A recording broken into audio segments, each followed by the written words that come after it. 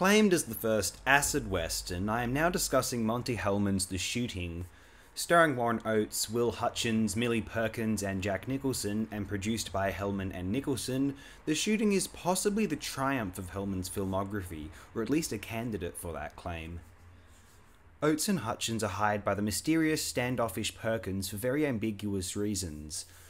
A film which functions like an unusual dream, predominantly realised via framing its players against the landscapes, Hellman again emerges as a champion of filmic storytelling, composing mood and tension, communicating the psychological distress of his characters visually, rather than via rhetorical waffling or elaborate dialogue. The Shooting apparently had a rather troubled production. Hellman would go on to remark that Nicholson being signed on as a co-producer was an enormous mistake due to Nicholson's apparent frugality, and it is claimed that both Hellman and Nicholson got into conflicts with Warren Oates on set. Allegedly, Oates demanded his dialogue be delivered in a particular whispered manner for at least one scene, and so Hellman shot an alternative for his sake, with no intention of using it in the finished film.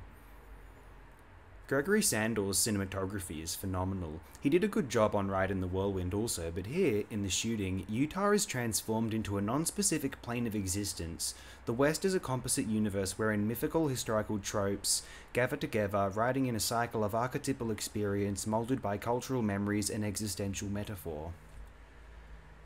This film has been noted as having a rather intense and potentially very confusing closing sequence. Rather than being a strange symbolic metaphor, Hellman had cut out the first 10 or so pages of the film's initial screenplay, penned by Carol Eastman. And so what? Leave now to avoid a big spoiler. Do leave now, don't get upset, so just leave now.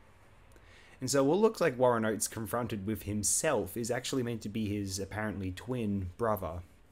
It isn't overwhelmingly established that Oates' character has a brother, or at least it is possible to forget, although it was intended as a more pronounced element of the screenplay, at least I presume.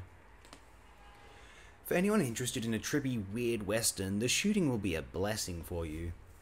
It takes place on a bizarre plane, not a western taking place in American history, but a dimension inspired or extrapolated from American history. The Shooting may as well take place in a fictional universe known as the West, where the rules and expectations of this narrative genre are the cosmic order. As though they are batteries in a matrix simulation, the characters drift through experience as functional entities in an allegorical imagining. 1966's The Shooting appears to want to acknowledge this via both its writing and its directorial execution. The Shooting is an extremely vivid and memorable film experience, and one of the most fascinating American westerns of all time, I'd go so far as to say. Be prepared for the unusual, the weird, although if one likes the strange, they may find themselves at home with this film. Thanks all, have an outstanding day.